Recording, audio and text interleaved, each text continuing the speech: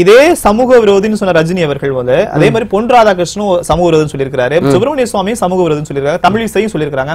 இவங்க மேல உங்களுக்கு நீங்க ஒரு வழக்கு தொடக்கூடாது. அவங்களும் அதே கருத்து யார சொன்னாங்க? சமூக பொன் ராதாகிருஷ்ணன் சொல்லிட்டே இருக்காரு, ஊடுருவிகள் இருக்காங்க, பயங்கரவாதிகள் இருக்காங்க, இந்த பிரச்சனைக்கு முழுக்க இவங்க தான் சமூக விரோதிகள் தான் காரணம்னு சுப்பிரமணிய சுவாமி அதே சொல்லியிருக்காரு. அதாவது நக்சலைட்டுகள் இருக்காங்க அப்படின்ட்டு தமிழிசையும் அதே கருத்து சொல்றாங்க. அப்படி இருக்கும்போது இவங்க மேல ரஜினி அவர்கள் மேல கொடுத்த வழக்க இவங்க மேல நீங்க ஏன் வழக்கு பதிவு பண்ணல? பயமா உள்நோக்கம் இருக்கு. இப்போ தமிழிசை ஆகட்டும், மற்ற அரசியல் கட்சி தலைவர்கள் ஆகட்டும், சமூக விரோதிகள் எப்ப சொன்னாங்க? சார் தினந்தோறும் ஊடகத்துல அதுதான் சார் சொல்லிட்டே இருக்காங்க. சமூக விரோதிகள் ஊடுருவிப்பதாதான் ரஜினி சொல்லியிருக்கிறாரு. அவர் மேல நீங்க வழக்கு பதிவு பண்ணிட்டீங்க. வழக்கு பதிவு பண்ணல. புகார் அப்ப பண்ண மாட்டீங்களா?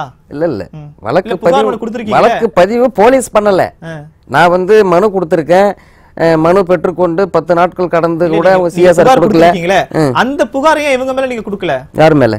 பொன் ராதாகிருஷ்ணன் மேல, சுப்பிரமணிய சுவாமி மேல நீங்க கொடுக்கல? இல்ல, அது எனக்கு வந்து ஒரு இப்போ நீங்க சொன்ன மாதிரி இப்போ சுப்பிரமணிய சாமி மேல ஏன் கொடுக்கல, தமிழிசை மேல ஏன் கொடுக்கல, மற்ற கட்சி தலைவர்கள் மேல ஏன் கொடுக்கல சொல்லி வற்புறுத்தல. எடுத்துக்காட்டுக்கு தான் சொல்றேன். இப்ப இவங்களும் சொல்லியிருக்காங்களே, அப்படியே உள்நோக்கம் இல்லைன்னா நீங்க கொடுத்துருக்கலாமே அப்படிங்கிற